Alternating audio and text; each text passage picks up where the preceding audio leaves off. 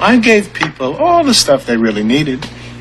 Social Security checks, utility bills, TV guide. I want a TV guidance counselor. TV guidance counselor. Staying up to watch all night, and everything's gonna be alright with my TV guidance counselor. Hello, welcome to TV Guidance Counselor. I am Ken Reed, your TV Guidance Counselor. I am the Boston-based stand-up comedian that each and every week, 10 years in, we talk about classic TV using TV Guide magazines from my personal collection as the gateway into our collective past. Welcome to 2024, everybody. We're still doing it. A lot of podcasts called to quits, but not me. Hopefully out doing more stand-up as well. And 2024 thus far, fingers crossed, is better than 2023. Hopefully it is for you as well, and hopefully it continues to be better than 2023.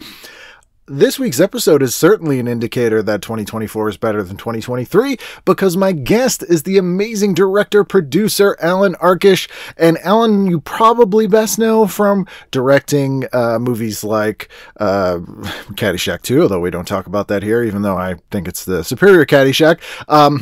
But Rock and Roll High School. He also has done a ton of television here. The Temptations miniseries, The Heroes, Crossing Jordan. We talk about it all.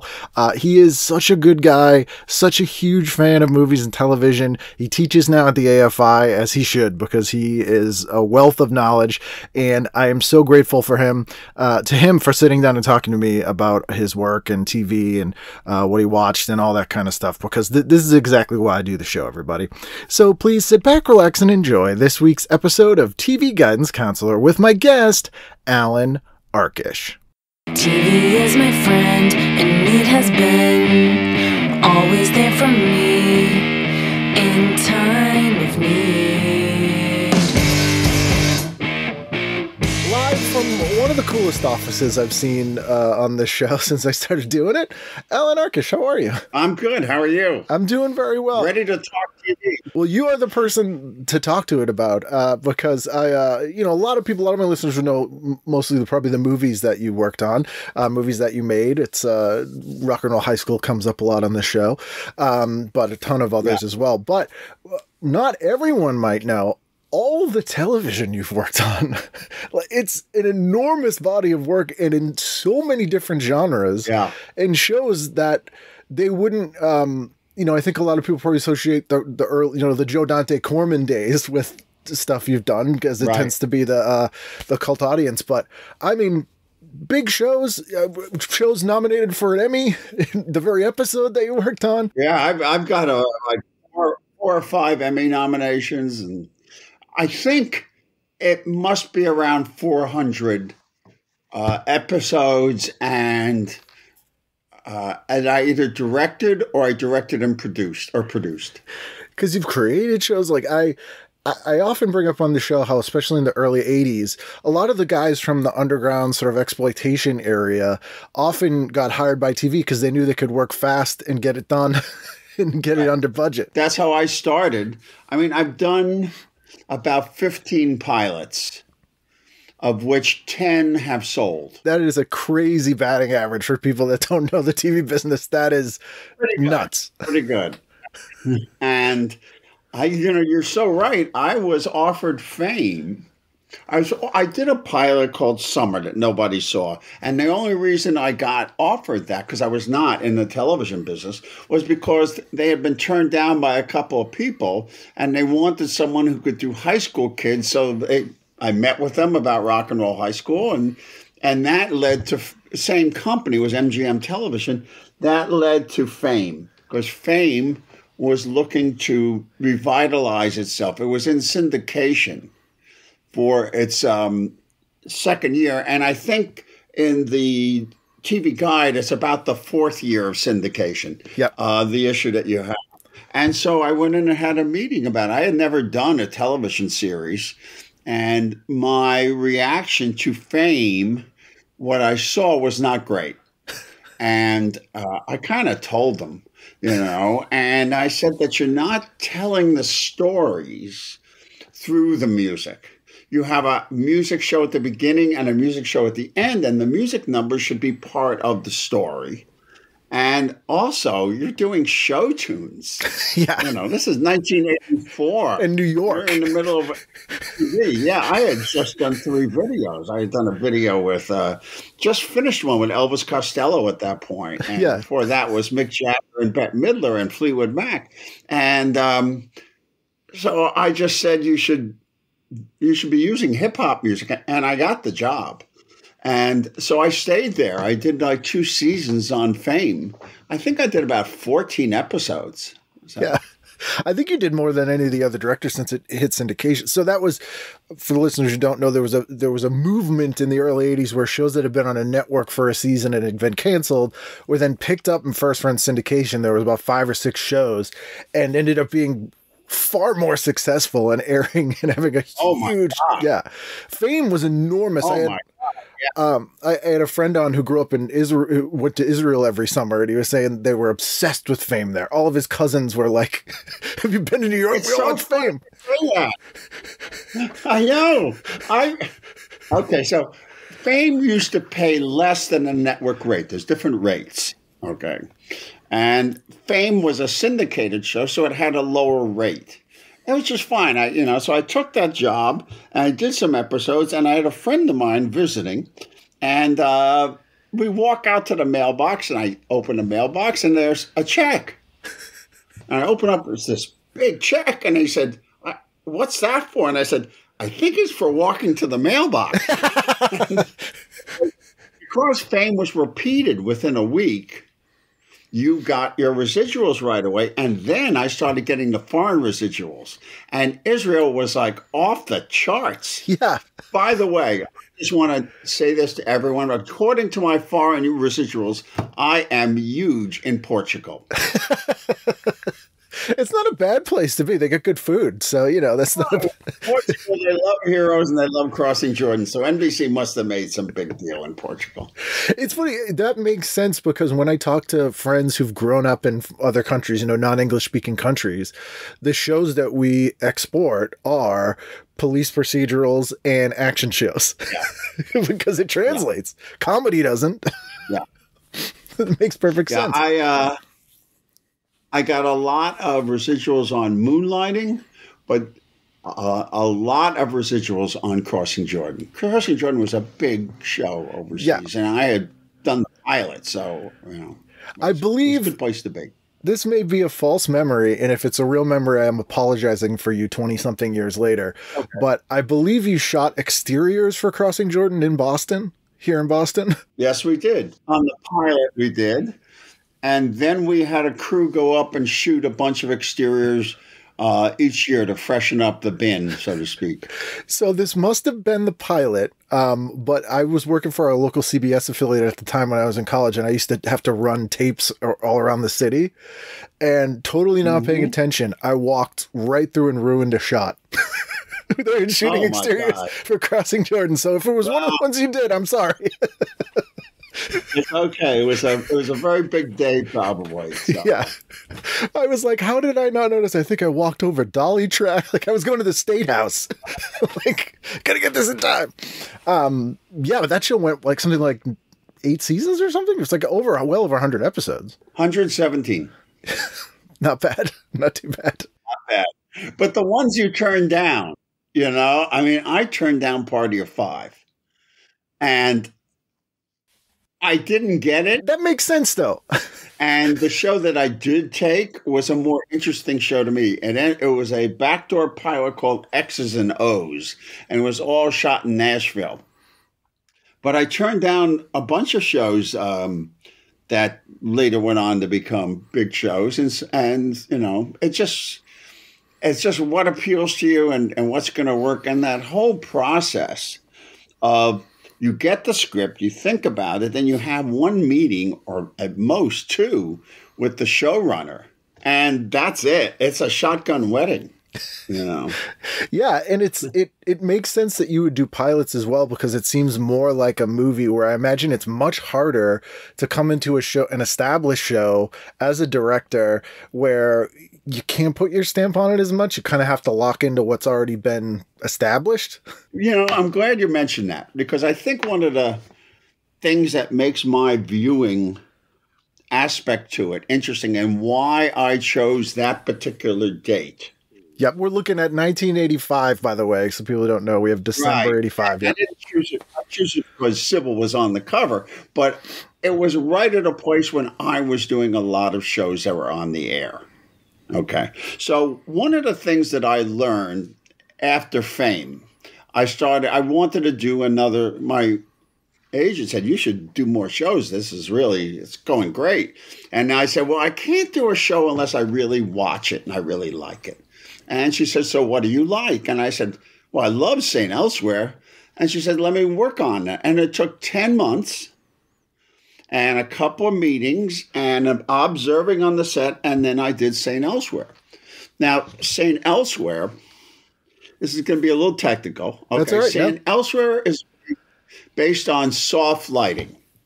And what they do is the whole ceiling was made out of muslin and they banged a lot of light through the ceiling. So everything had a good basic glow. It wasn't modeling with the light because the style of the show was you could shoot anyone, anywhere, in any room.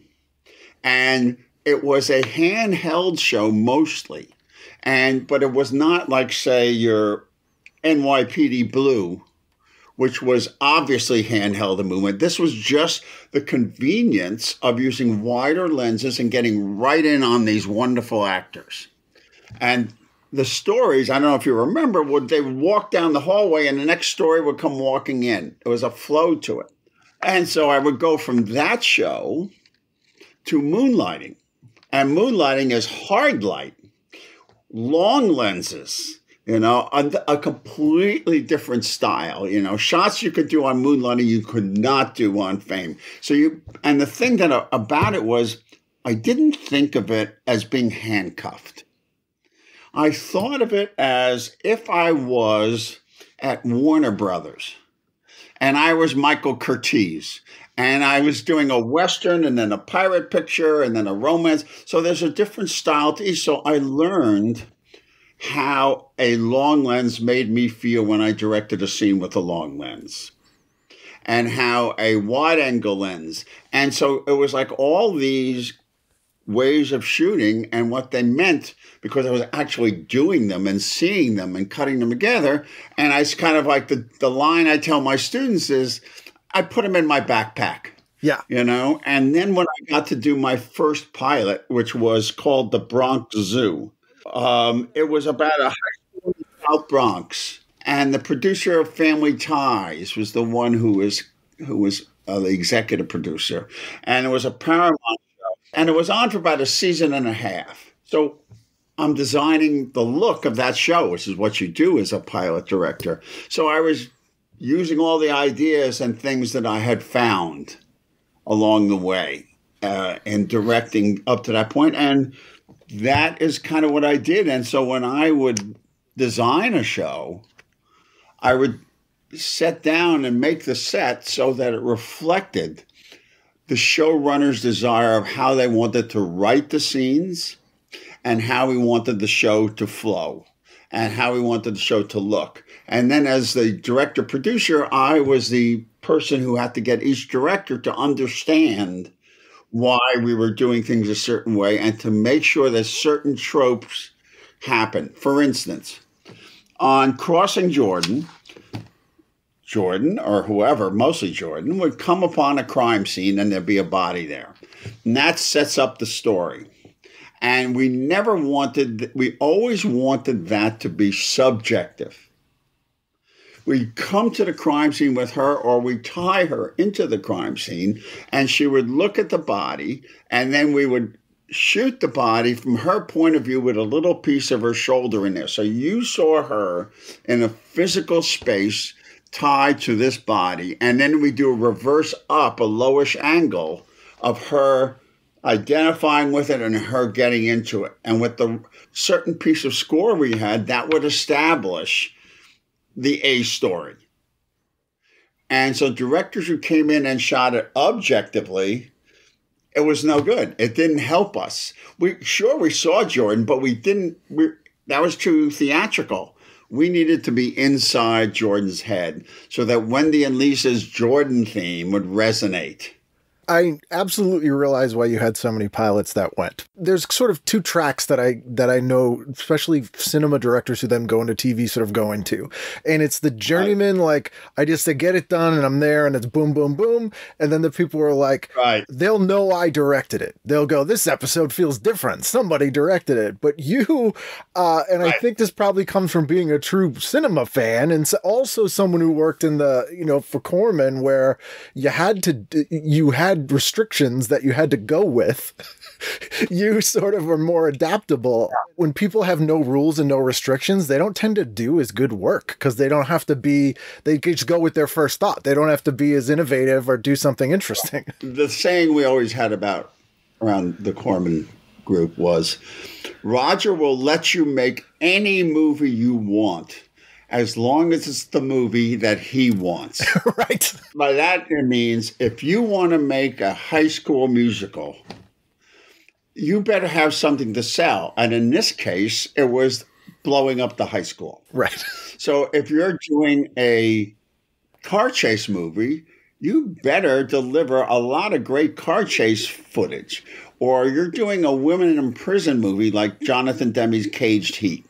So you got to have the fighting in the showers naked. You got to have the break from prison. But Jonathan put another storyline in, which was about how the police, the prison administration and the wardens would try to control the behavior of the prisoners through psychotropic drugs and through lobotomies.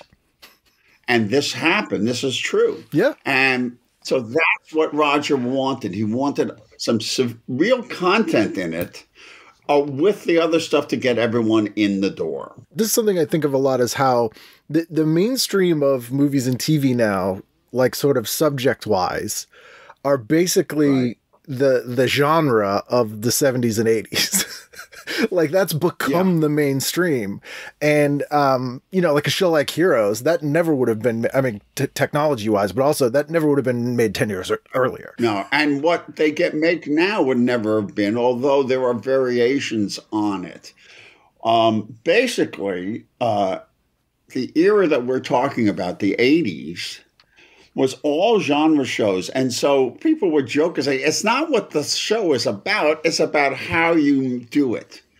And it's the casting. It's like, it's the casting, stupid. It's the casting and the chemistry. That's what they test. And that's what they care about. And the plot on the pilot just has to be good enough. And Jill Hennessy tested great on Jordan, and her character tested great. And then we were on the air. Whereas on Heroes, the concept tested great, and much to the surprise of the network, Hiro Nakamura tested great, as did the cheerleader and the cheerleader's family. So there is nothing more exciting than a first season of a show that's working. Because you learn with each episode and you learn what works. So you kind of mold it in that direction. And if you're doing your job right, you end up with a first season like the first season of Heroes, where you just keep upping the stakes, And the first season of Jordan was like that, but not on that level of Heroes. And you have to have a director staff and a writing staff and a showrunner who is sensitive to what's going on. And, all of a sudden, the network is saying about Hiro Nakamura, is he going to talk Japanese the whole time? It's kind of the point. That's why they like him. Now, why do they all have to have superhero powers? Yeah. Isn't that's too expensive, but that's what you bought. Yep. And so there would be these times on that show where we would go, I don't know, this is too much, maybe. And one of them was the door opens and there is Masi Oka with a whole samurai outfit on that's futuristic. And he says, I am Hiro Nakamura. I come from the future. And it was written and it was beautifully directed. And we all just went, man, this is, I don't know. And my daughters were home and having a sleepover, and they found all the cuts of Heroes on my desk. And they started watching them, and my phone rings at like 1 a.m. I'm doing a night shoot. And they go, Dad, he says, I'm Hiro Nakamura, and I come from the future. What happens next? I said, I'm shooting it now. Let me put you on speaker. Right. We knew it worked, So that was the secret, A lot of stuff happened on Heroes that became organic. The thing that ultimately happened was it just kept getting bigger. With each really interesting plot twist, it got bigger and bigger. And with having this Uber story about this company that was a paper company that was doing it, it became more of that. And look, I directed Company Man on that, which is when they're trapped in the house and the house catches fire and it's all this effects. And that was a great episode. But that was, in a way, the beginning of our downfall because it was so good that we had to, by the time we got to the end of the season, we were carrying a 50-pound bag of plot. Yeah.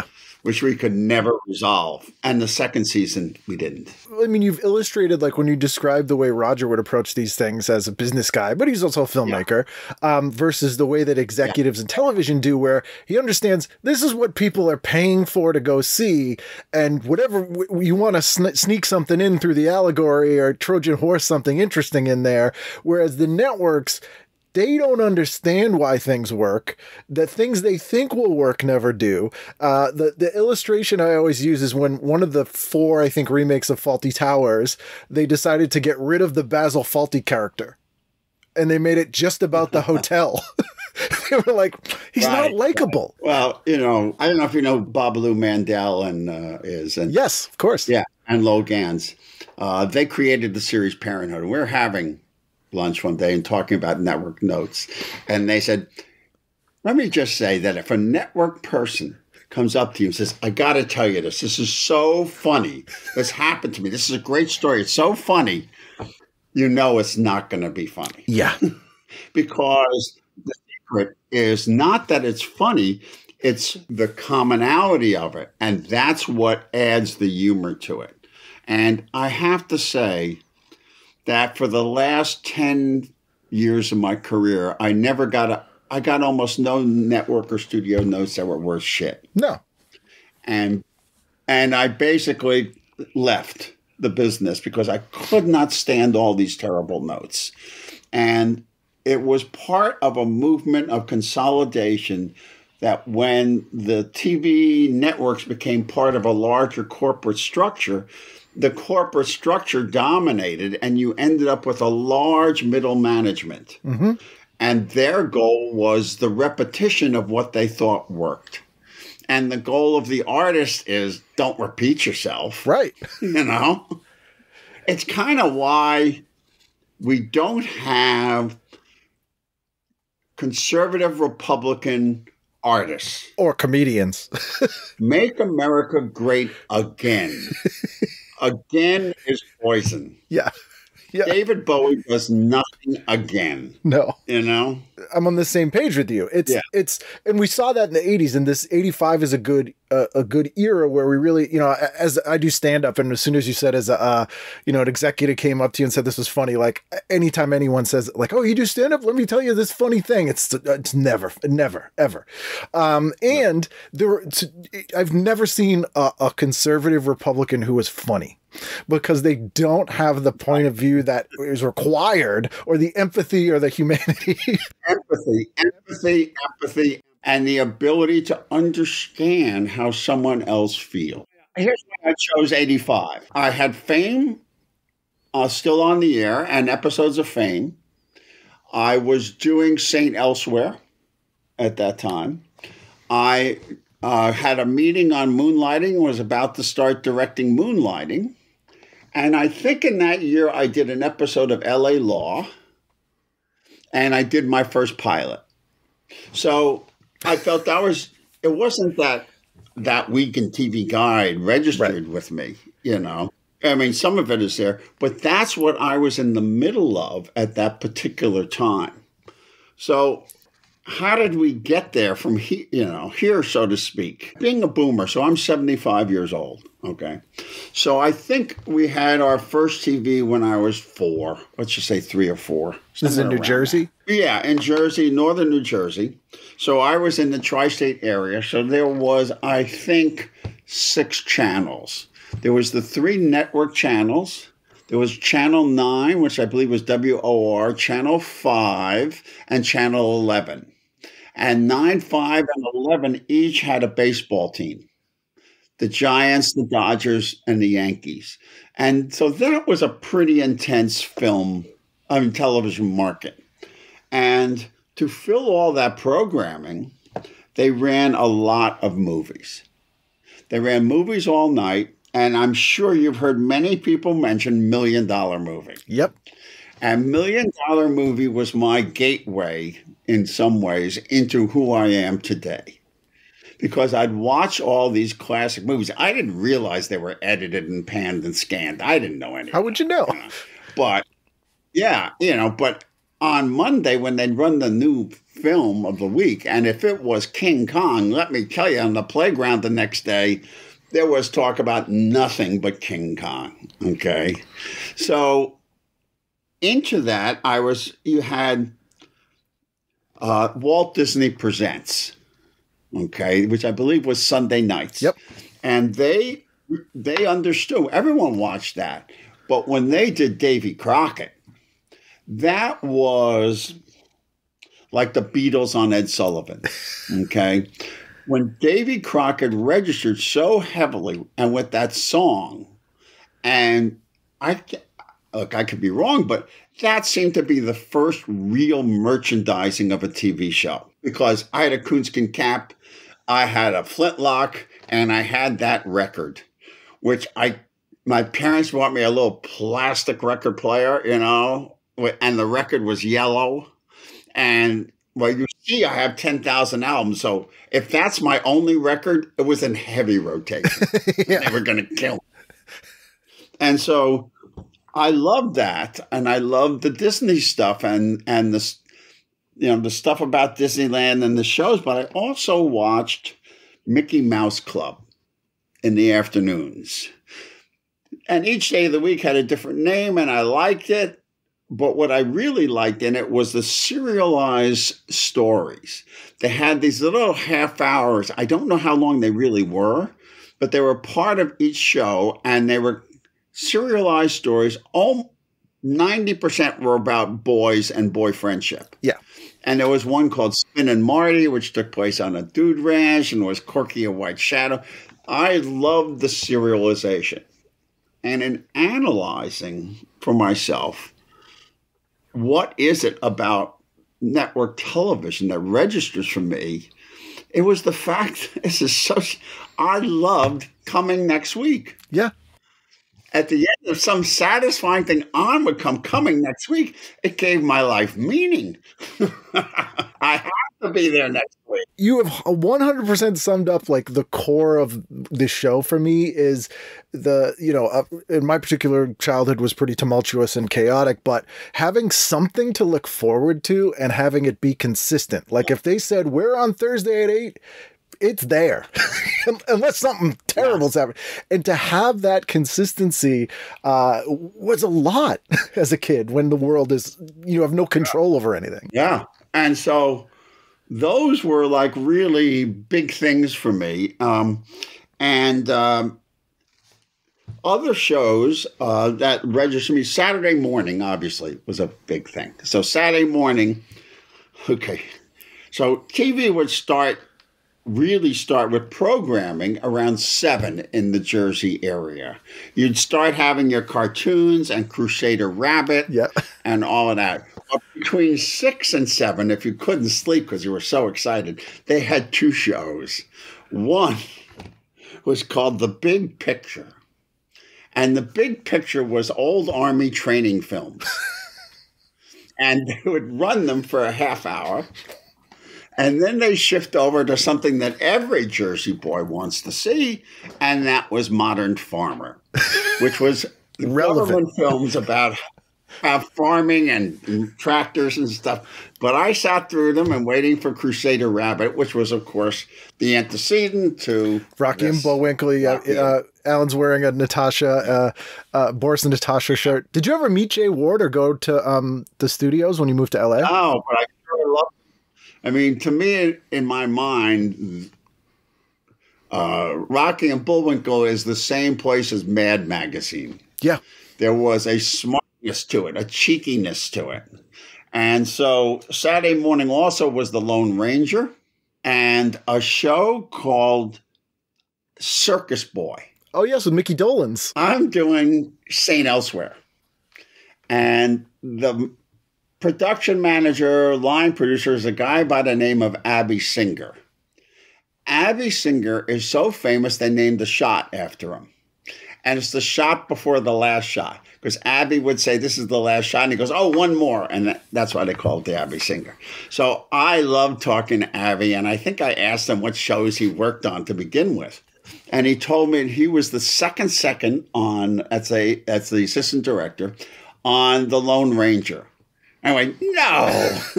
How? Shoot it and all this. You know. And so Lone Ranger was like early 50s. So now this is like the 80s. So he said they used to shoot it out in Chatsworth and stuff. And I said, wow, there's a long distance to go. And he goes, long distance, Alan, there was no freeway. And I said, there was no freeway there? No, at a certain point, it was all dirt roads. So to make my 7 a.m. call sometimes, and I had to be there at 6, I just slept in my car. We camped out and slept. Right. And we shot those episodes in 3 days. Yeah. And how did you do that? I says, well, we'd get the scripts for 4 or 5 episodes. And if the Butch Masters gang was after them, we'd shot the Butch Masters gang going over the hill after the wrong. And then we'd change the clothes of the gang and we'd do a different gang and so forth. And we'd shoot all the stuff together. So I said, what other shows did you do, Abby? He says, well, I was an AD on the Three Stooges shorts. Yes. So, and then he said, on a show you probably never saw. I was on it for a long time. It's called Circus Boy. I go, Circus Boy with Mickey Dolenz, you know? Because, yeah. And I said, don't tell me. Did you ever work with Mickey Dolenz again? I'm leading. He goes, yeah. I did the Monkeys. And I said, you did? He says, yeah, I liked them better as Circus. And she said that there was a lot of pot smoked in by Mickey on the Monkeys. Yes. So those were those. And of course, I always liked breaking the third wall or fourth wall, whichever wall it is. All walls. And Soupy Sales. Yes. Now, I just thought it was the funniest thing in the world, and it was so stupid. And for those of you who don't know, Soupy had a show called Lunch with Soupy on Saturdays. And it was literally Soupy with these hand puppets. Yeah. My father used to be able to do puppetry with hand puppets as good as this, you know. And they had just the crew, it seemed. There's one guy doing all these stupid voices. And then they had these giant dogs, White Fang and Blacktooth. And you never saw them. You only saw their arm. And they'd come into the frame. And you always heard the crew laughing. Yeah. And then he'd sit down and have lunch. And it would be like, say it was something with potato chips. When he ate the potato chips, there'd be these loud sound effects of wood breaking, you know. And soup, he didn't allow. Anyway, I thought this stuff was hilarious. And at one point, he was on in the afternoon. And he said that, it was day after New Year's. And he said, so listen, kids, are your parents still asleep? Because if they are, do Soupy a favor. Go into their bedroom, go into their wallet, and look for those pictures of George Washington, Andrew Jackson, right, and Abraham Lincoln. Get those pictures together, and send them to me, care of Soupy Sales, and I will send you a postcard from Puerto Rico. Kids did it, and they took Soupy off the air. Oh yeah, and I believe that one too. That was an improv because they were like ran a minute short or something, and they were like just whatever. Yeah. And he's like, all right, and it's that you bring up everything that tying together the era of television that you started in your work specifically, and Moonlighting is a great example of this, where you're of the first generation that started making TV that grew up with TV. Before that, it was people who knew stuff from radio, or they were just kind of making it up. Or so it started to get more self-reflexive, and Mad Magazine is a big part of that as well. I mean, there's so many shows and pop culture things I learned of just from Mad Magazine that I don't think I ever saw the original. And the other aspect to that is we were the first generation to have a record player. Yes. So we always had access to music, and we always had access to a radio, and AM radio was our internet. The message went out that way, and it was incredibly integrated. And so all of a sudden we're making movies in film school, and Marty Scorsese combines the records he loved as a kid with how he felt about watching Scorpio Rising by Kenneth Anger and the use of records on that. And The Graduate that was the first movie to use a hit song that was 2 years old. No movie had used a previously known song. And so you're sitting there in the audience, and the song that you have heard 10,000 times in your dorm room, that emo, Hello Darkness, My Old Friend, you're immediately empathizing with Benjamin. So these cultural cross things were part of that generation. And the signpost in all of this is, of course, the Ed Sullivan Show. Yeah. And as a person whose family were Holocaust survivors, and many of them had come from Europe and were all living together, you always watched Ed Sullivan together. That was the demographic that today never, ever happens. And you'd watch it because your uncle, my grandfather Jacob, wanted to see the Moiseyev dancers, and my sister wanted to see the little talking Topo Gigio. Yes, and all of that stuff. And one thing after another until in 1956, and Elvis appeared. And that was pretty exciting. But February 9th, 1964 is where the big bang with the universe started. And that was the Beatles. Mm-hmm. And I actually teach that in my school at the AFI, where I'm a teacher. So that was the universal moment. The next day at school, everyone was singing those songs. Everyone wanted a Ludwig drum set, a Rickenbacker guitar, So Ed Sullivan was a way into all of that turned into Hootenanny and Shindig for me. So if the Byrds were on Shindig, I was glued, and so those were like really signposts for me in what I watched. Yeah, I mean, it was true broadcasting, is what I always say. Like, Ed Sullivan is true broadcasting. They're trying to be everything to everyone, but in a good way. Where you get exposed to stuff. Like I always say now, you can watch or listen to anything that's ever been made, but you have to already know you like it. And that wasn't the case. We were watching things like, for the Farm Report and the Army films, stuff like that. You would never have watched those, like chosen to watch those, but they were enriching in a weird way because it's just on like that, and that's right. So many of the things when I was growing up, it was, USA Network had a show called Night Flight that was on all night, if you may or may not recall. Yeah, and it would be like John Waters movies and old 50s educational films and, punk rock documentaries and just stuff that I was like, all right, this is everything I like now, but I never would have sat and known to watch this. Right. And that's what all those syndicated movies did. And in the midst of all that, you'd have someone like Zacherly. You know who Zacherly was? Yes. Zacherly had a monster movie show every Saturday night. So, you're 14 years old, you're home. Of course. And you're watching Zacherly. And what it was he would run these old monster movies from a package of monster movies that were purchased, not all of them very good or some, and he would be the host, but he would put himself in the monster movie. So something would happen and he would cut to him and he'd go, oh my God, and he'd start running and he'd do these really bad horror movie trope ideas. Like he would operate on someone's brain.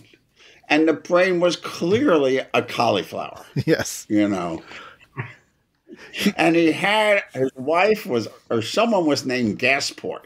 And they were in this box. And he'd open up and talk to them. And it was always, he knew what was going to happen in the movie and so forth. And SCTV did a particularly good send-up of it with John Candy.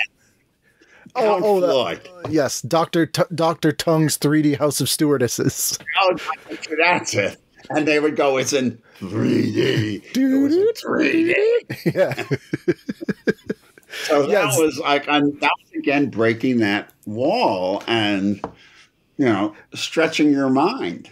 But Zacherly also, like, I think he hosted a teen dance show on that channel in New York as Zacherly. Yeah. He had a couple of hit records. The Zacherly Dance Party. And here's something. On February, I'm going to guess it was the 13th. I'm not 100% sure of the date. At the Filmore East, where I was an usher and also on the stage crew, the bill was Love from L.A., the Allman Brothers Band, and the Grateful Dead. And during the Saturday Night Late Show, we carried a coffin onto the stage, opened it, and out stepped Zacherly, who raised his cape and said, ladies and gentlemen, the goddamn Grateful Dead. And it's a live record. That's amazing. Like for people that don't know, he had a very beautiful voice. Like his speaking voice was really radio wise. And Frank Heneletter used him as the voice of Almer in the movie Brain Dead. It's an uncredited Zacherly is the monster. Wow. But that's like Screaming Jay Hawkins coming out on stage in the coffin like that. It's that kind of thing. Yeah. I did some thinking about what I used to watch and why. Okay. I love cowboy movies. So seeing Rio Bravo was a huge thing for me. Why did I want to see Rio Bravo so much? Because everyone on it was on a TV show. Right. You had Stumpy, who was on The Real McCoys. Ricky, Ozzie and Harriet. Ricky got singing with his eyes closed, you know, Lonesome Town. John Wayne is beyond reproach. And Dean Martin was Jerry Lewis's friend, and I was addicted to Jerry Lewis movies.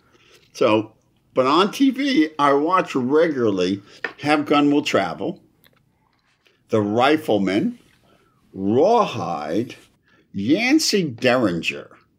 I think that kind of took place in New Orleans, and Bonanza.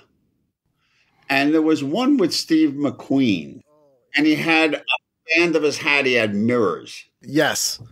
I can't remember the name of it. Yes. I can't remember the name of it, but yeah. So most I would watch. I'd love to Have Gun Will Travel because I love the theme song. It's great. You know, it's great. And the guitar playing on all of that. And in doing research as a director and preparing classes, I found out that many of the great action TV shows that I like were directed by the same person at some point. Ida Lupino. Oh, I had no idea. Was an actress at Warner Brothers, and she used to say that as an actress, I was the poor man's Bette Davis, and as director, I'm the poor man's Don Siegel. And she was the only woman directing television. And she didn't direct Father Knows Best or any of those, you know, soft. She directed The Untouchables. She directed Combat. Look, all of you listeners, go to your IMDb and look up her career. It's incredible. She recently was on the Directors Guild membership card, and she deserved it. So those were the Westerns that I really liked, and many of them had great songs, and I loved the title sequence of all of them. you know. And I think in retrospect, all the songs had a twangy guitar. Oh yeah. As a music fan, I always say too, like your first favorite song, as most music fans or musicians that I know, is a TV theme song, because before you have a record player, you know you can hear it every week. You bet. And so the half hours that I used to watch, of course, I Love Lucy, but it's not really a half hour, because I think it was an hour show. And this was a segment of it, was the Honeymooners. And I love the Honeymooners. And when we were doing Moonlighting, we did a Honeymooners episode. Yes. So I went back and looked at them again with Jerry Finneman, the cameraman, and everything. And we realized that every Honeymooners show started with the same shot. Moved in at the door while the titles were going. Every single episode that we saw, the camera bumps about 6 feet into the movie. We realized there must have been something in the floor that they never fixed. Yep. So when we did our version of it, we rolled up some tape and made a bump so the camera would bump in the same place. That's so well observed and nerdy. Oh, God.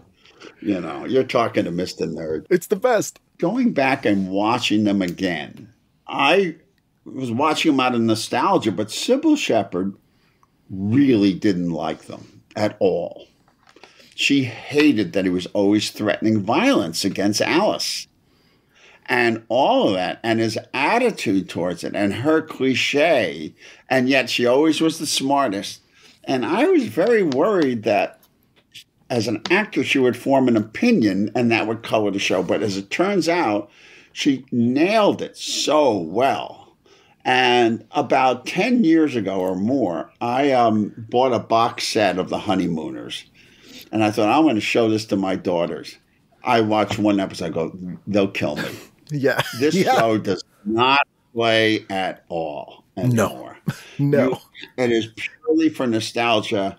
There is Jackie Gleason is the personification of toxic masculinity. Yes. Yeah. You know, he's throwing himself around. He's too loud, you know, and then every once in a while they'd be playing golf and he'd say to Norton, so first thing we have to do is address the ball. And Norton would say, hello, ball. And that would be really funny. Yeah. Okay. Yeah. So I watched the Honeymooners, the Twilight Zone. The Twilight Zone ruled. The Twilight Zone was the next day at school. That was what you talked about, you know. It's a cookbook. It's a cookbook. You directed a new one, Yes, right? I did. I directed The Misfortune Cookie with Elliot Gould. And the Grateful Dead did the Twilight Zone theme for it. In 85, and it's great. Yes. And that was one of my first TV episodes.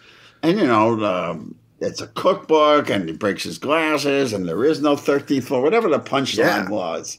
That was a big deal. So we watched that. The other show that I really loved was the Dick Van Dyke Show. Yes.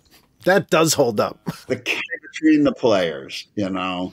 And my tendency to like that kind of comedy, because I was also a big fan of the Doris Day movies. And so they had a similar feel to them. It's because Carl Reiner wrote a couple. Yes. I would watch Father Knows Best and the one with Shelley Fabre. Yeah, Family Affair. Yeah, whatever. They were just wasting time between something you really wanted to see. The king of the half hour for kids, Leave It to Beaver. Yes. You know? I mean, I don't know about you, but life would have been different if those were my parents. Oh, absolutely. You know? They were so that show got so sort of vilified when I was growing up as like, you know, life's not like Leave It to Beaver. And we started getting that Reagan nostalgia for the 50s that never existed and all that kind of stuff.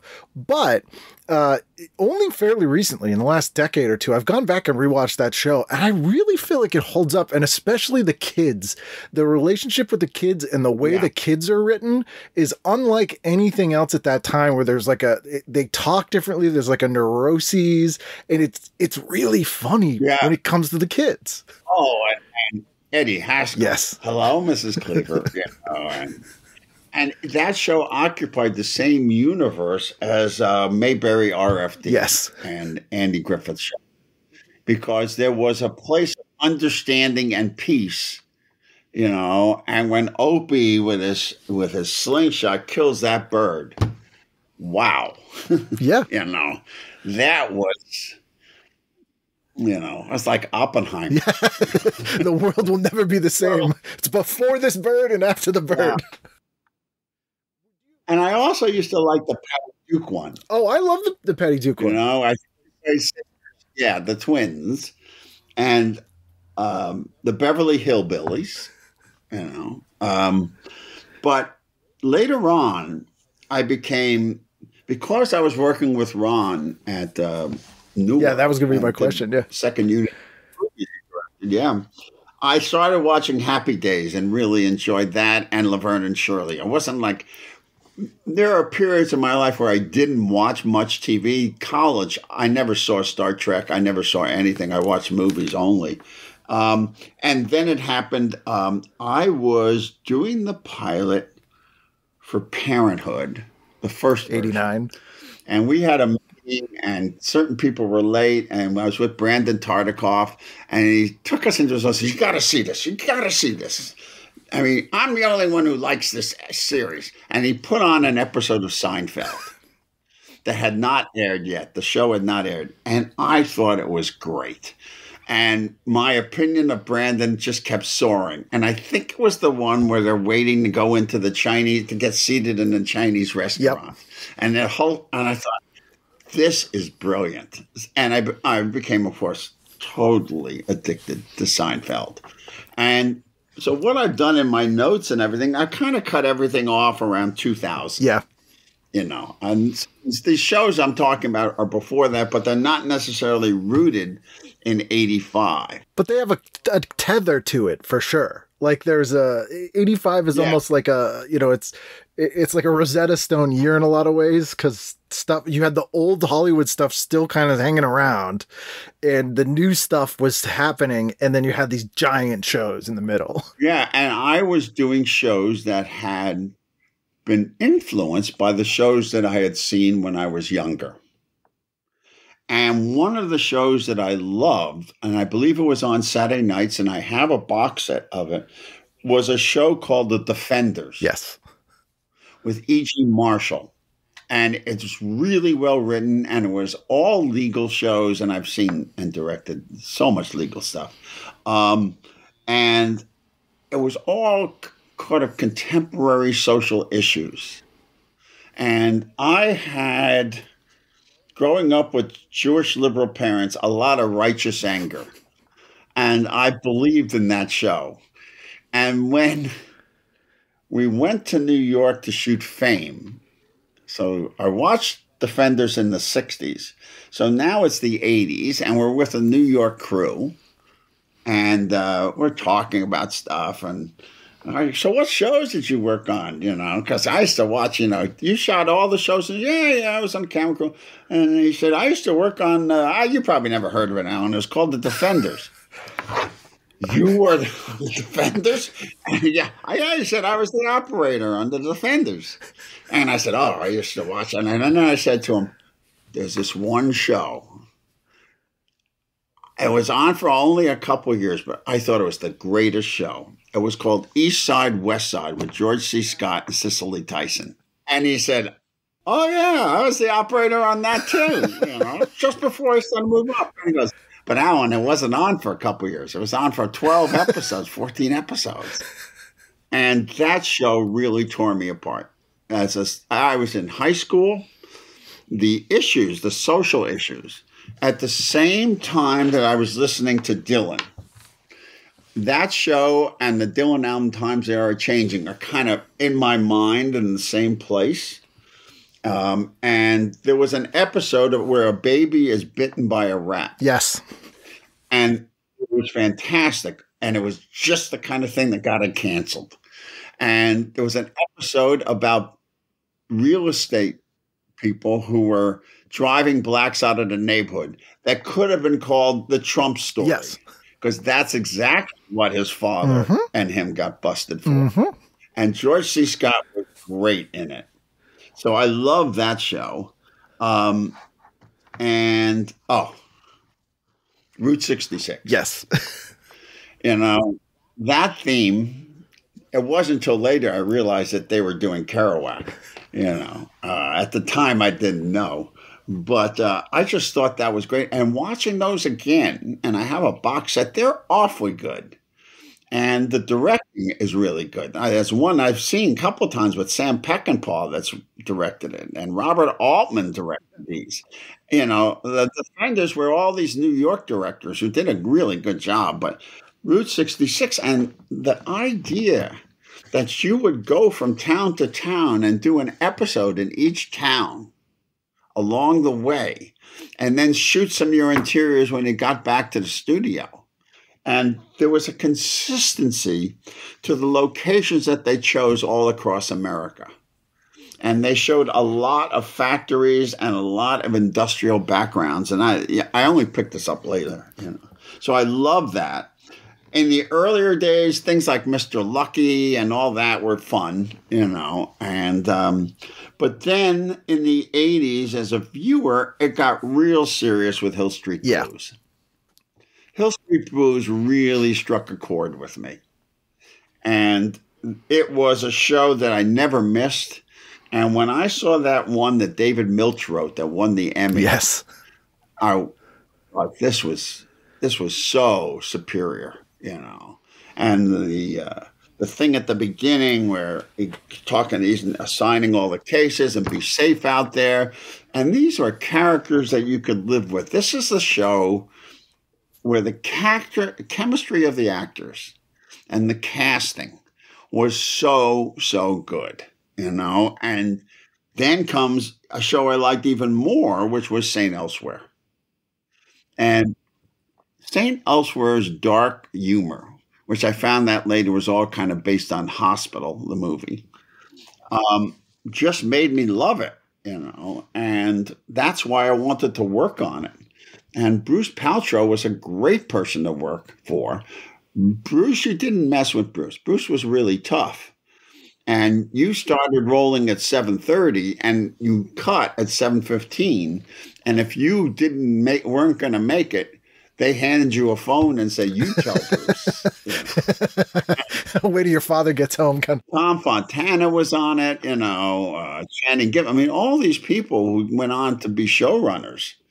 And John Macius, it was an impressive bunch of people. Totally male. Yes, you know? That would make sense. Totally male. Yeah, totally wise ass and so forth.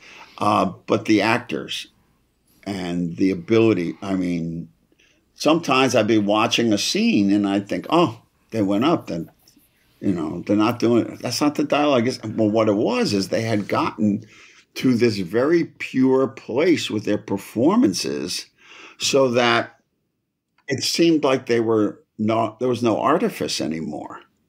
And so it's Denzel, you know, and it's Alfred Woodard, and it's all of them, and Ed Begley, Yes. and Howie Mandel, and just the call sheet was fabulous. And you worked with Ed Begley on Parenthood, right? He was in Parenthood. He was in the Steve Martin role, right? Yeah, and in Get Crazy, he plays the that's villain. right, he does. I love being around Ed. He's the funniest guy. I liked Law and Order, and I got to direct one, but it was not a fun show to direct because its pattern that was instituted by Greg Hoblet, who also had created NYPD Blue, in this case was too strict.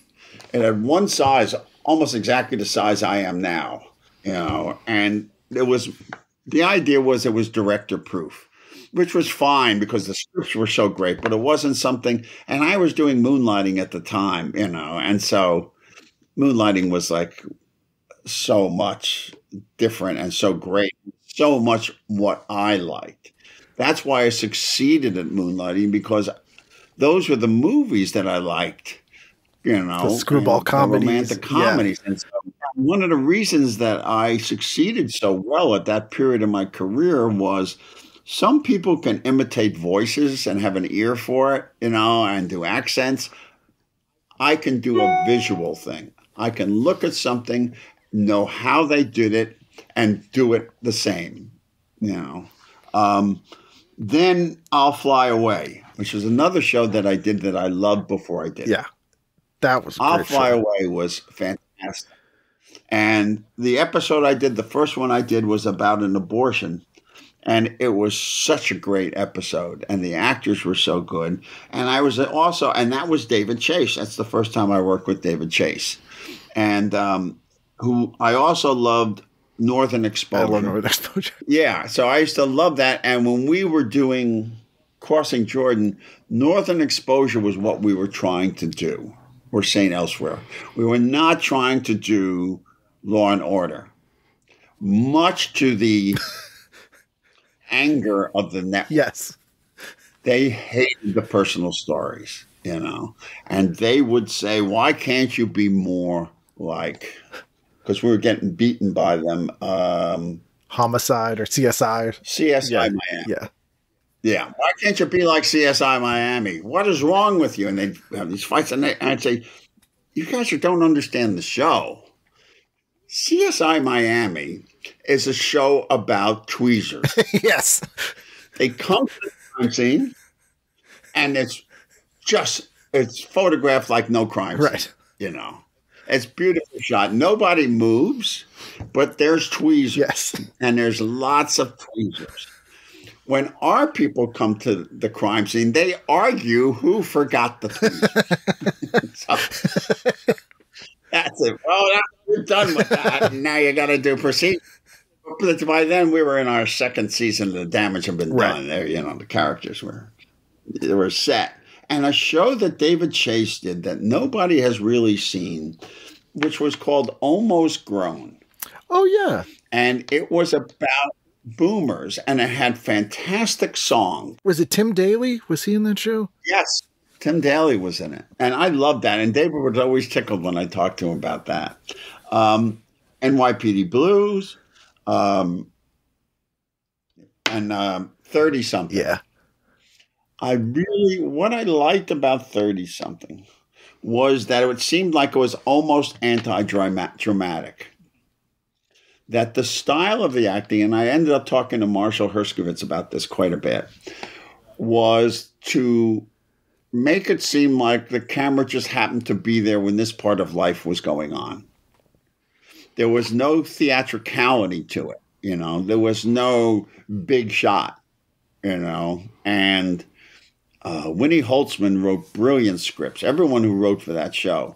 And it felt like you were tossed into each other's life. Now, also, that show annoyed the shit out of a lot of critics, you know, because it was so white and so middle class, upper middle class, and yuppie values. And I remember the Village Voice when Peter Horton died. They put in the TV review, it said 1 down, 6 to go. Oh, God. But I also loved the Wonder Years. You know, I just really appreciate that. And I like Danny's narration in it because I'd worked with him already on Get Crazy. And from the first episode on, ER had me. The style of it, the intensity of it, the lack of like big moments, but that were big moments, you know, and the way that camera moved. And I was teaching a class in producing and directing for television called Creativity on Demand.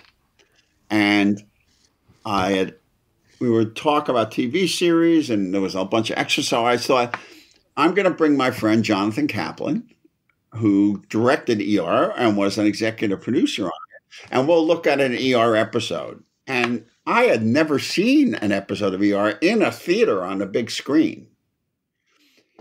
It was like the Bourne Identity. Yeah. The way that camera moved so fast and around things, they went crazy. Poor Jonathan was like, oh my God, did I direct this? I said, yes.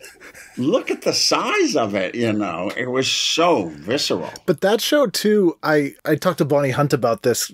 She made a movie called Return to Me that I really loved. And there's a death scene in it that stands out because you don't see the person die. You just see the person be told and then what happens after. And ER did that, where even though you'd have these fast-paced, basically Born Identity action scenes where they're, in the ER room, all of the biggest emotional impact scenes were very small and very quiet, and someone just telling someone information and then breaking down. It wasn't like you would see in the past where they're like, "Why?" Or, they see they could save it was none of that. And that just blew my mind. I learned a lot from ER that I applied to Crossing Jordan. Because in Crossing Jordan, people were being told why someone had died or whatever the situation was. And it was often Jill Hennessy. And sometimes a scene would be on the pages so dramatic that I didn't want to do it too many times. So I would talk to the DP and give him a heads up that I wanted to do crossing angles, that both people would be lit. So he would design the lighting to do that beforehand. He'd be thinking about it. And we'd talk about where we could set the scene. And one of the places was on Jordan's couch because there was a window behind it and you could cross backlight on them. And there was a little coffee table and we cover it with white cloth and bounce light into it. So you have something that's really alive and you're basically doing the close-ups first. And they can overlap and everything. And then we drop back and do a slow-moving two-shot. So a lot of that was, stuff that I was very lucky to be able to be creative in these areas and reference stuff that I had seen and learned from because I knew the techniques. The list of movies that I have recreated scenes from would make you laugh. I've done whole scenes from, on Moonlighting, we did a scene from Sullivan's Travels and nobody knows what right. On Heroes, we did the opening of 8.5. Nobody knows that. But, all of these things that I love that I just said, well, this is just like that. So let's just stage it. And, of course, the show that I truly also adored was The West Wing. Yeah. The West Wing. So that's kind of an overview of the drama and the half hours. And then there's the outliers, SCTV. My all-time favorite. SCTV. Yeah, please. SCTV was nuts. Yeah. It's one of those cases where there was no adult in the room and we're the better people for it. Oh, so good. I had Dave Thomas on and we talked in detail. And doing Annie Hall. Or he does Taxi Driver with Woody Allen, and then he does them with George Carlin. Yes. Oh, well, first off, Andrea Martin's the funniest person in the world. And John Candy, I'm the guy with the snake on his face. And Catherine O'Hara's commitment to a character is complete. There is no opinion there. She is this character, and the more ridiculous the character, the more committed. And that character she had called Lola Heatherton, where she would sit on the couch and had that short little Joey Heatherton hairdo, and this big overstated... I want to bury your children. I'm going to bury your children. She was all those people rolled up into one on the Sammy Maudlin show. So SCTV, as you can now tell, is a summation of my obsession with television and breaking the third wall and being insular. And on Saturday nights in the 70s, no matter where I was, I would figure out how long it would take to get me home by 11:30. And I remember being out in Tarzana and making it home in 25 minutes because I had to see the two swinging guys, on Saturday Night Live. And Hilda Radner, when she did the little girl in the bedroom, I've showed that to my daughters. It's just brilliant.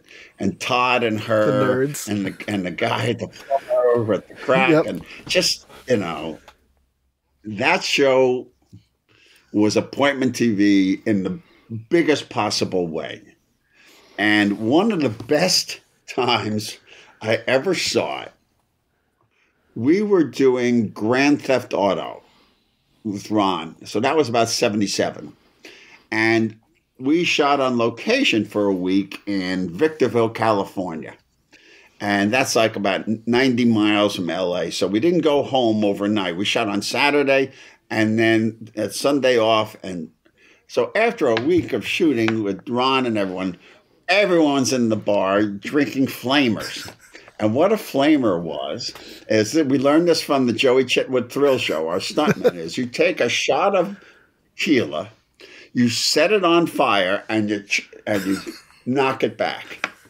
So there was a lot of that going on. But at like 11:20, I said, Saturday Night Live's coming on Saturday night. And we all piled into my hotel room and watched Saturday Night Live together, just roaring. And it was an episode with, of all people, Broderick Crawford was the guest. Oh, yes. And they were doing this scene where he was doing Highway Patrol. He did that series. And he pulls over this guy and he says, where are you going at that speed? What's your name? And he says, Jack Kerouac. And he says, well, where are you headed, Mr. Kerouac? And he quotes On the Road, and speeding across America. And I thought, I'm in heaven. Yeah. So Heroes was a great first season. If I can do a little summation of there are so many St. Elsewheres that I love doing. There are parts of the Fame episodes because they were very simplistic. They were life lessons. And the big mistake that show made was they wanted each one to be contained. And it should have been serialized. But they wouldn't have that. You know, I've gone back and looked at my Moonlighting ones because it's out now on Hulu. Yes, and I just did a thing on the Moonlighting on Facebook pages, and I did a whole interview where I asked questions. And watching them again after all this time, I felt like such an idiot. I'm sitting at home watching them alone. I'm laughing my ass off. They were really fun. And what I noticed was that they were not just funny, they were poignant, and that not to the director, let's separate the director, even though I was the director, ability to change the pace and go from that bing, bing, bing, bing, bing stuff to those moments where they would sit and think. And the camera would watch them and move on them, and Jerry Finnerman, the DP, would put them in a half light. And you were like doing The Apartment, or a film noir. Made me think, wow, that was some 3 years of my life. And I was very, very lucky to be on the zeitgeist of relationships between men and women. And that show was 80s that way. She was the boss, and he was the toxic male. But he was funny, and he was smart, and had respect for each other. And then I hit that zeitgeist again 10 years later with Ally McBeal. And my agent said, you're perfect for this. You got to do this. So, I think I watched the pilot and I thought, this is great. And I got this script. And the main A story was Ally is going to sleep with a guy who has a giant dick. That was the A story. That was the first time on the show. And of course, because it's David Kelly, there's this running gag about that. Plus, there was a storyline about male masculinity. And the case that Ally had was a guy had protected his girlfriend and got in a fight. And so that was the thing about it. And the C story was about this boxing match that all the men were really excited about. And they wanted everyone in the office to go watch it on TV. But the D story, this is like the fourth biggest story, was Ally was seeing a dancing baby. And, ABC, gone. Yep. D is where that show lives forever. Huge. I mean, the next day. So all we had, for you people, all we had was that little screensaver of the baby. That's what David had seen. And somewhere in his head, he thought that should appear and Ally would see it. And he wrote it into some scenes. But they didn't have anything more than that. So we bought a couple of dolls of different sizes, and we put them on the set and took stills of them so we could figure out what size the baby should be.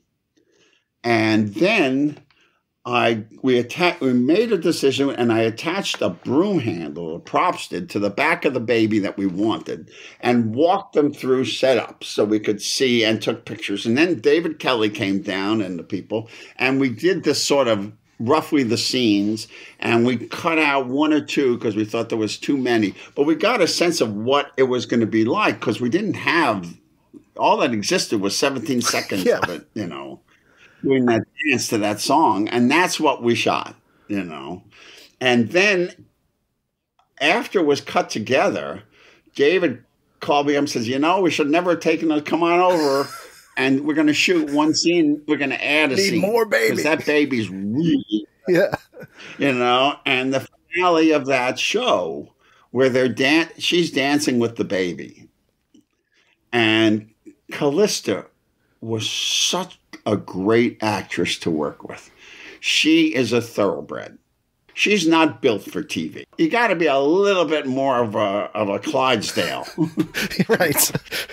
Beast of burden. She was mad. And when I saw it all cut together, and I remember seeing it in the afternoon before it was the Christmas party and going to David, and it's like, we thought it was good. And I thought, all right, this is really good. And I told my agent. So my agent comes over to my house to watch it. And I think it went on at 9. So around 6:30 or 7 o'clock, my phone rings. And hello, is this Alan? Yeah. And I says, I'm not sure you remember me. My name is Miss Kissel. I was your teacher senior year of high school. And I said, of course I remember you. You were the only one that encouraged me. She says, I just saw that Ally McBeal you did, and I am so proud of you. You were always had an original mind. And then she tells me about the short story I wrote that she remembered. It was so great. And then my agent is watching it, and she goes, I'm going to have a lot of copies. And, you know, they reran it 2 weeks later. And so that, and then the following year, The Temptations. The Temptations is probably the best thing I've ever done.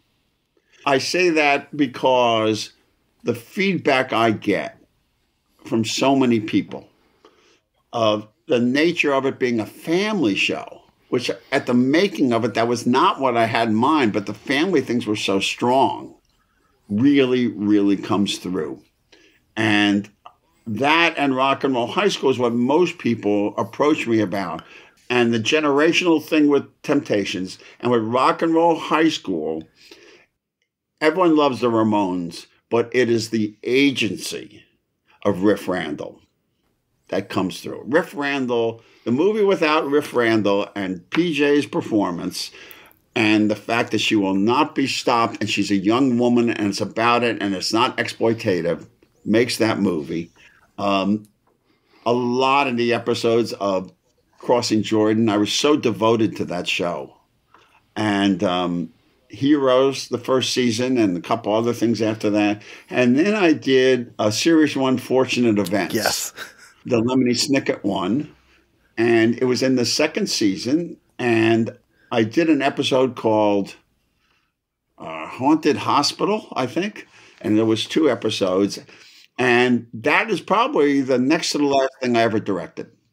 I got an Emmy nomination, DGA nomination for it. And I worked really hard to get that job. And here's what I said to the executive producer. And when he said, okay, so you've seen the, Barry Sonnenfeld. You seem to really understand the visuals and so forth and the visual style. I really like that you understand what I was trying to do and the eye lines and everything. So he says, what are you going to bring to it? And I said, I see this as a cross between Abbott and Costello meet Frankenstein, the Marx Brothers in Duck Soup, and Stanley Kubrick's The Shining. Sold. And he looks at me and says, I have don't know what the fuck you're talking about. And he turns to Rose, the executive producer, and he goes, Rose? And Rose says, if he says he's going to do that, he's going to do that. I know Al. And I did. And it was the last thing I did, but I never got any work off of it. And then I got offered the job at AFI, and I've never been happier because I'm passing on the knowledge that I got from Corman, that I got from Scorsese in film school, that I got from Bruce Paltrow. And also Debbie Allen was a very important person in my life. And here we are.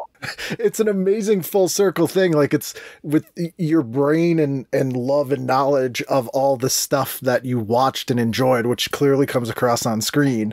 And yeah, going from being taught by Scorsese when you're in film school to now you're teaching it. It's like, it's almost too perfect of a bookend. I know.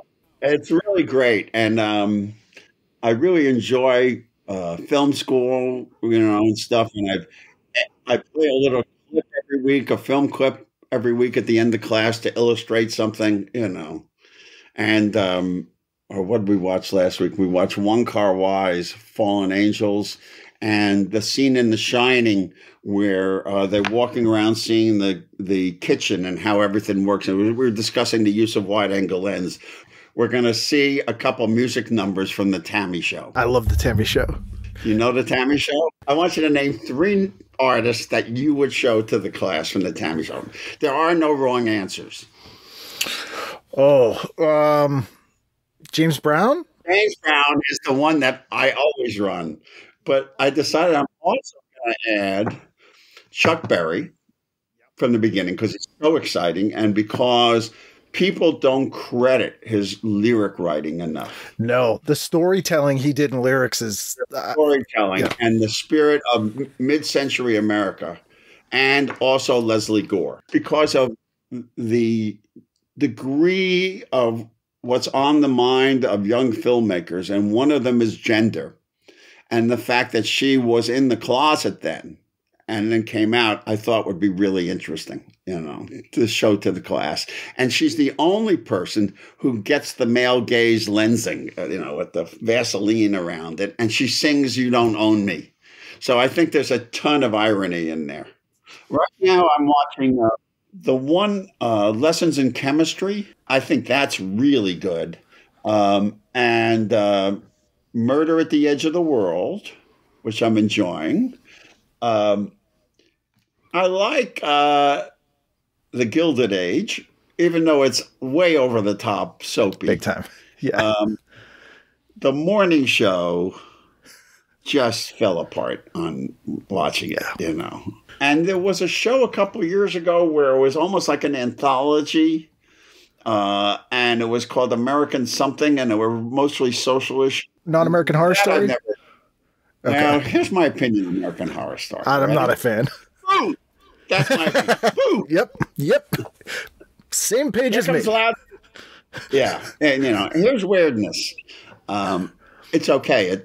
I've always wanted to work for him, and God, I wanted to work Glee, and I took 3 meetings and didn't get the job. It's all coming out here, folks. We get all of the dirt, everybody. And I really, really, really like Glee. And really wanted to get that job for whatever reason. I didn't. So that's okay. So those are, and I'm really liking the new Fargo. And a couple of years ago, there was a great show about 2 police detectives in charge of rape squads. And this woman had been raped, and they realized that both their cases were converging.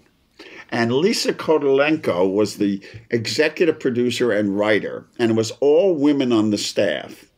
And it was on, I believe, Netflix. And it was one of the best television series I've ever seen.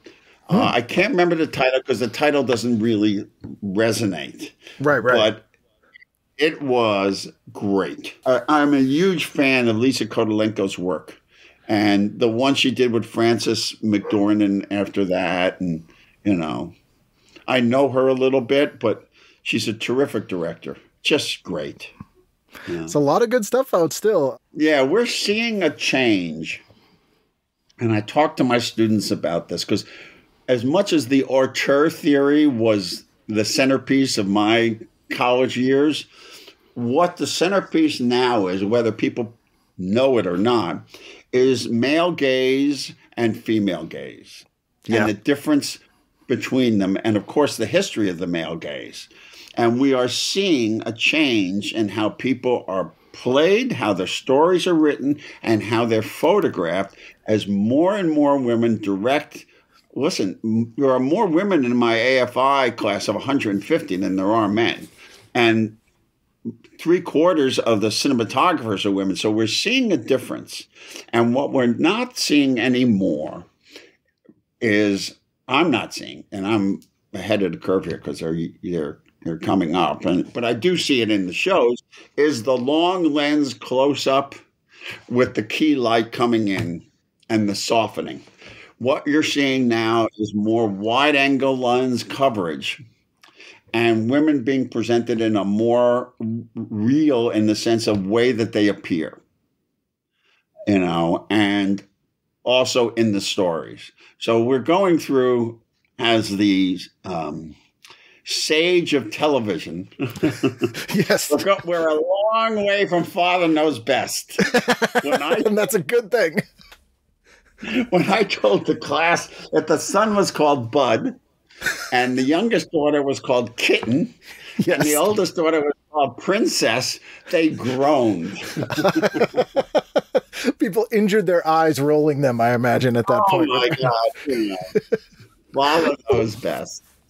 Well, thank you so much. As I said, I've wanted to talk to you for a really long time. This has been so great. I really appreciate you taking the time. You're welcome. It was fun prepping for it. Oh, baby, I see you in my TV set. Yeah, baby, I see you in my TV set. I cut your head off and put it in my TV set. I use your eyeballs. What a good dude, right? Amazing career. Just such a nice, humble, down-to-earth guy who's done so many amazing things. Again, cannot thank him enough for sitting down and talking to little old me. If you have guests you would like me to try to get on the show, please email me at ken@icanread.com. I know I said Kenneth. It's not Kenneth. It's ken@icanread.com or tvguidancecounselor@gmail.com. Also over on the Patreon, over on the Patreon. You can give as little as $1 a month. You can talk to other fans of the show there. You can send me messages there. And if you were a $5 or more patron, you would have received a PDF of the 2 issues I scanned for Allan. There's a 1985 issue with Moonlighting on the cover and a 1989 issue with Moonlighting on the cover. We only discuss the stuff in the 1985 issue in this episode well, you just heard it, so you know why. But I put the 2 PDFs up of those that you could look at this week if you so wanted to. That is the show. We're here each and every week, so hopefully you'll be back next time because I'll have a brand new episode of TV Guidance Counselor. Ally is going to sleep with a guy who has a giant dick.